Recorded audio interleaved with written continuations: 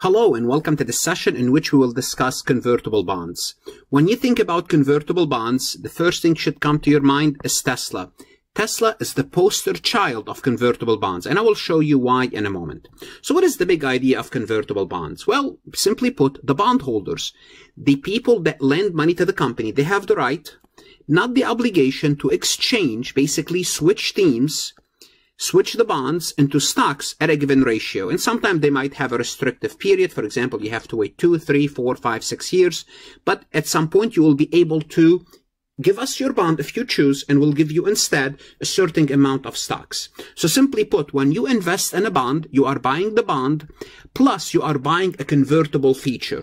Now, why do we need to learn about convertible bonds? Well, because convertible bonds are considered dilutive securities. What are dilutive securities? Dilutive securities are securities that could potentially decrease earnings per share.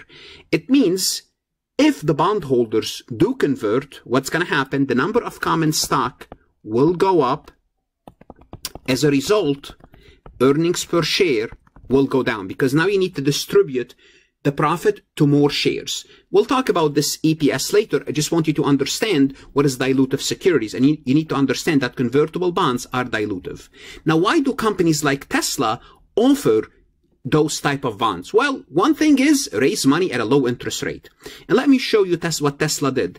Tesla, just kind of to give you an idea how much, at what rate they were borrowing money, by issuing convertible bond, Tesla was able to get away with offering its investor a low coupon, a very low coupon. For example, they were borrowing money for 7 years.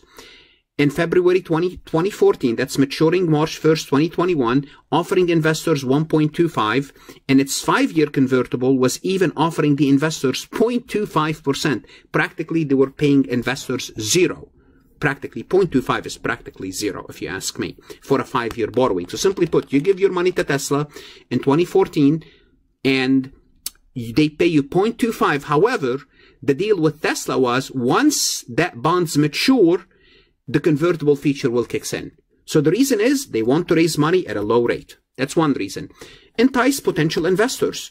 Guess what? You don't want to buy our stock now. We're going to give you a chance to buy it later. We're going to entice you by giving you this option to switch.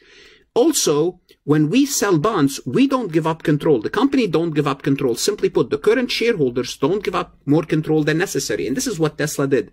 They raised the money in 2014, used the money to produce cars. At the same time, the current shareholders did not give up any ownership. From an accounting perspective, we need to deal with 3 issues when it comes to convertible bonds. When we issue them, when we convert them, and that could include inducement, and when we retire them. Now, the good news about if you're a Tesla holder, let's assume you did buy those shares, those convertible shares, and you were getting 0.25%, which is a very, very low yield, practically nothing. If you did hold them, you would realize an 800% profit by March 1st, 2021, when those bonds mature. Simply put, if you invested $1, you made $800. And let me tell you, this is a great investment. So the individuals, institutions that did take that deal did a great, made really great. 800%, it's a lot of return. Basically, if you invested $1,000, $2,000, $5,000, multiply it by 800% and you will see the effect. Think about investing $50,000 or $100,000. But that's beside the point. Now, the next thing we're going to do is we're going to start to look at the accounting aspect of convertible bonds. But before we look at the accounting concept of convertible bond, I would like to remind you, whether you are a student or a CPA candidate, to take a look at my website, farhatlectures.com. I don't replace your CPA review course. I don't replace your accounting course for that matter. I'm simply a useful addition to your CPA review course, a useful addition to your accounting course. I help CPA candidate and accounting students do better, perform better. As a result, you'll have a better accounting career. You move on with your life. If not for anything, take a look at my website to find out how well or not well your university doing on the CPA exam. This is a partial list of all the accounting courses that I cover: intermediate, advanced, governmental, basic, managerial, cost, you name it, with resources such as lectures, PowerPoint slides, notes, which is PowerPoint slide notes, multiple choice questions. My CPA material is aligned with your Becker, Wiley, Roger, and Gleam. So it's very easy to go back and forth between my material and your CPA review course. I also give you access to 1,500 previously released AI CPA questions. Those are actual CPA exam questions. I kept them in their original format with detailed solution. If you have not connected with me on LinkedIn, please do so. Take a look at my LinkedIn recommendation. Like this recording, share it with others. Connect with me on Instagram, Facebook, Twitter, and Reddit. So the best way to learn about convertible bond is to actually look at an example. Let's assume Adam Company issues 1,000 bonds, and each bond is $1,000. Those bonds are convertible into the company $1 par value common stock at a rate of 5 stock for each bond. So we issued 1,000 bond, and each bond can be converted into 5 stocks. The bonds were issued originally at 103 or 103%. It means it was issued at a premium. Let's take a look at the journal entry when we issued the bond. Cash, $1,030,000, which is $1 million, because we're issuing 1,000 bonds. Each bond is $1,000 times 103%. We're going to credit bonds payable $1 million. That's the face value of the bonds, and we have a premium of $30,000. So notice, it's like issuing a regular bond. We don't care about the convertible feature. We simply ignore the convertible feature when we issue the bond. Now, let's assume the bondholder let's assume one person bought this bond, converted the bond when the remaining unamortized premium was $10,000. So the bondholder decided to convert those bonds. What do we have to do? Well, if we convert the bond, we have to remove the bond, and we have to remove any remaining premium. Let's do that. So we debit the bond, we debit the premium. What's going to happen in return? The company will have to issue the stocks. Well, for each bond, you issue 5 stocks. We're going to be issuing 5,000 stocks.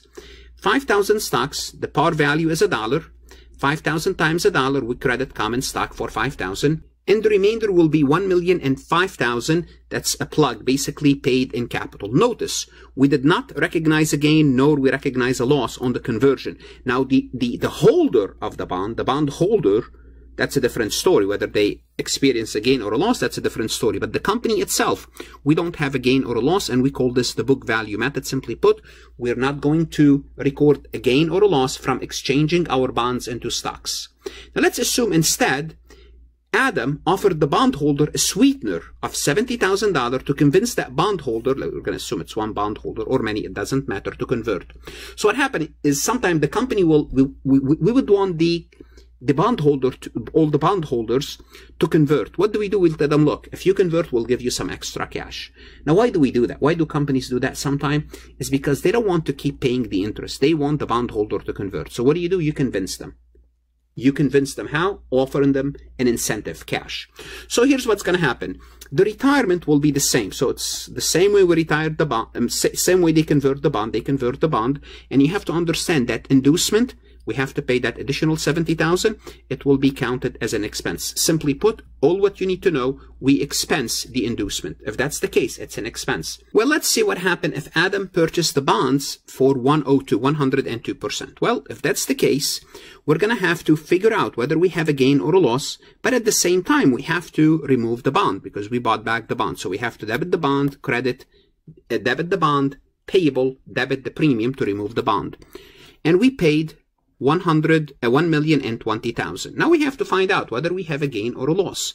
Well, how do we do that? Well, the face value of the bond is $1 million.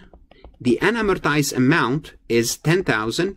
So the carrying value of a premium bond is $1,010,000. You need to know how to compute the carrying value of a premium bond. Now, we paid $1,020,000 for a bond that's worth $1,010,000. Well, the difference is $10,000. So we have a loss at $10,000. Now, the premium and the loss, they happens to be the same. It's a coincidence. They're not related to each other. What you need to understand is this. Any price paid above 1.01 is a loss, because any price paid above $1,010,000, Adam Company will have a loss. Now, what's the best way to learn more about this? Go to farhatlectures.com, work multiple choice questions, look at additional resources. Invest in your CPA, invest in your accounting career. Don't shortchange yourself. I can help you do better. Good luck, study hard, give me a chance, and stay safe.